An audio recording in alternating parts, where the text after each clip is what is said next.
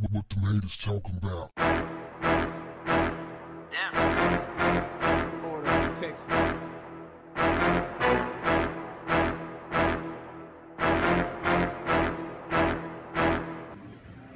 What up, family? In the building right now, my man Out Affion Crockett. In the building right now, y'all. My man Out Affion Crockett. In the building right now, y'all. My man Out Affion Crockett. Facts. Wilding say out it all building. over. And I'm wilding out a little bit, man, because I can't believe that I've been checking this dude for so long, and I never was like really able to pronounce your name. I was like, I'm gonna be straight up with it. It's like I was always like, this dude is funny as hell. Thank you, you know, like you're like, you've been in the game for a minute, and a lot of people notice you. I mean, people recognize you or whatever, but do people recognize your name? You know what I'm saying? Like, yeah, it depends. It depends on like Wildin' Out did a lot for my name. You know what I'm saying? Like, people know Out Affion Crockett. Okay. And then, you know, Haunted House movie, they'll say, you know, Ray, or they'll say my name, but you know, they know who I am. Right. You know why? Because I got big money. I drive big cars. Everybody know me. It's like I'm a movie star. Yeah, exactly. and speaking of movies, man, you know, like, what are you working on? I'm writing and producing right now, man. I got a great partner out in LA, man. We cooking up TV shows. I write films. Yeah, man. Yeah. So how did you? I don't want to say necessarily how did you get started in this, but first and foremost, what made you want to do acting out of all things? It's one of the hardest industries to crack. Yeah, it is, man. I kind of stumbled upon acting through comedy. Like, I was doing stand-up comedy from like the Def Comedy Jam days, is what inspired me. And Living Color always made me want to do characters, so that's why I do so many like characters and impressions. Right.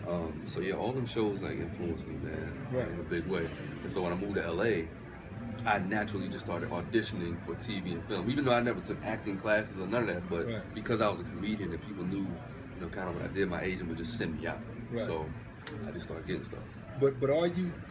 I haven't seen your stand-up yet, so you know. But no, that's the thing. No one has seen it. Okay. Not since Def Comedy Jam, because I stopped doing stand-up for like a minute. Right. And I just came back to it like 3-4 years. So, but I've been to Houston like twice at the Improv, sold out shows. Like, Houston always showed me love. So I had to come. When Trey said come down, I was like, you goddamn right, I'm gonna come to Houston. Right. Yeah, because I got number love out here. Now, when's the last time you was here? It was probably a year and a half ago. Okay. Yeah. But yeah, I purposely, I must have been out of town because I watched that Improv calendar very closely. Oh yeah, I've been here, man. I had to be out of town. I've been here, I bro. know I would have came by and checked you out. Line wrapped around the building, man. H trying to show love. But yeah, no one has seen, like, I make sure no one films and do all that. Right. So no one has seen it because I'm working out building towards a special. Right. So, is that with Comedy Central? Nah, I have no network attached to it. I'm gonna own it independently and then license it out. Right. So going back to the comedy, like, do you have any regrets that you did the movie thing first because it took so many years away from your comedy? Nah, because that's what I wanted to do. And now that now coming back to stand up, the movies help bring the people out. Okay. You know what I mean? Right. It built my name. Wildin' Out, the movies. Right. Because before when I was doing stand up, it was like the slow grind. Right. I was making no money and I was opening up for people. So it wasn't like enough to draw my own audience. Now I can draw my own audience. Right. So which one do you feel like that you got the which one do you believe that you're strongest at? Is it acting or is it comedy? Which one is it? Both, because to me it's like two different children. You know, I don't have a favorite, and each one has a different tone, a different approach, a different feel. Right. And yeah, I do both differently, but I love them both. Right. You know what I mean? Right. And which one of these cities? I mean, you said Houston showed you a lot of love, but like, you know, I know for Ghetto Boys, our #1 city is DC. Like, I mean, Houston shows love. Yeah. But DC is like ridiculous when it comes to Ghetto Boys. Yeah. So they're really crazy about it. So which city do that for you? Anytime I touch down in New York City. Right. Even on Instagram, most of my followers are New York. Okay. New York loves me, man. I love New York too. So, you know, shout out to all my Trinis in Brooklyn, Flatbush. But New York, man, I'm talking about Puerto Rican cat that's like taking the Dasani water into an office building. Right. Nigga had the shit on the dolly. He's like, yo, Papo, I love your thing, bro. I love your comedy, bro. Right. It's like, yo, you funny as shit, bro. Right. It's like, and they not afraid to show love. Like New York is a very honest city. Right. And they gonna hit you with that love. When they gonna tell you, yo, I wasn't feeling that, bro. I wasn't. Now one thing you did, I wasn't feeling that. Right.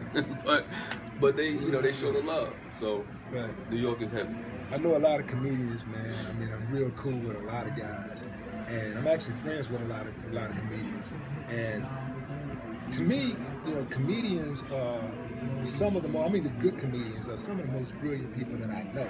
They're really critical thinkers, and for me, I really, that's why I support comedy so much, because I really like, it's almost like listening to myself on stage doing comedy, because if you listen to some of the stuff that I say in my music, of course, you know, it has.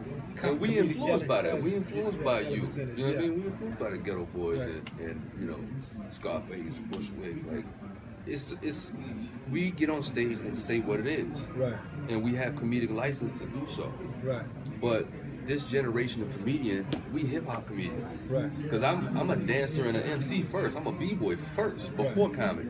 So everything I do is influenced by rap and hip hop. Like that's just what it is. So that's why I have so many hood, and I say hood in the best way, meaning our people who have a certain mentality, who when they see you, they like, yo man, I fucks with you. Right. You know, white people ain't gonna look at you and say that. Right. Corporate don't talk like that. Right. But our folks connect with what I do because I'm one of y'all. I'm one of them. Like, I speak the same language.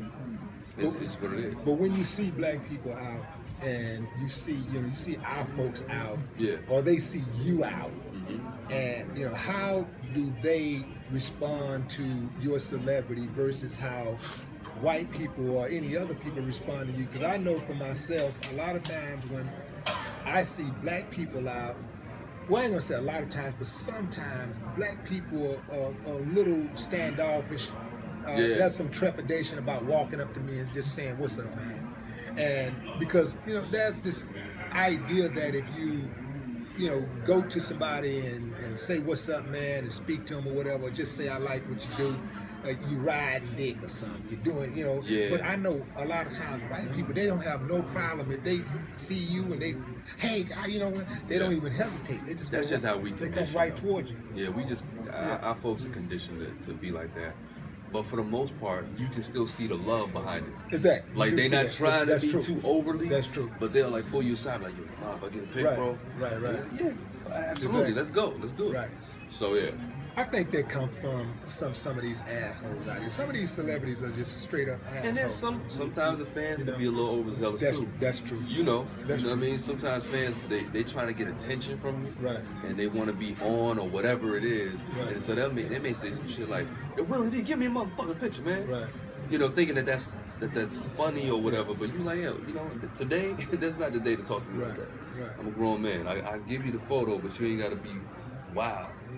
How do you respond when somebody is wild with it and they're trying to get something out of you? They're trying to get put on, and they come at you, say, "What's up, nigga?" Say, "Man, you know how you doing that comedy shit, man? You know what I'm saying, man? Put a nigga on." Yeah, I just kind of roll it off the shoulder. I do that Mayweather on. You know what I mean? I be like, all right, I feel you. But then when they get a little too aggressive, it's like, all right, just calm down.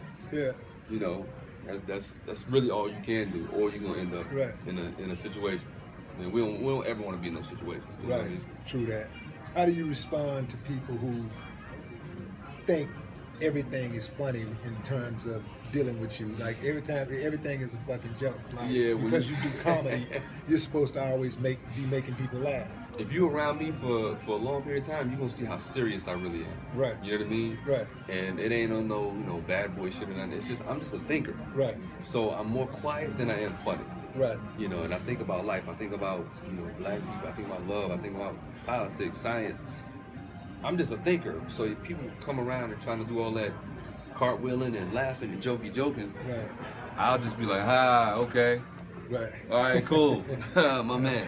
All right, and then I'm out. Yeah. Like, if I'm not in the energy or the mood to do it, I can't fake that.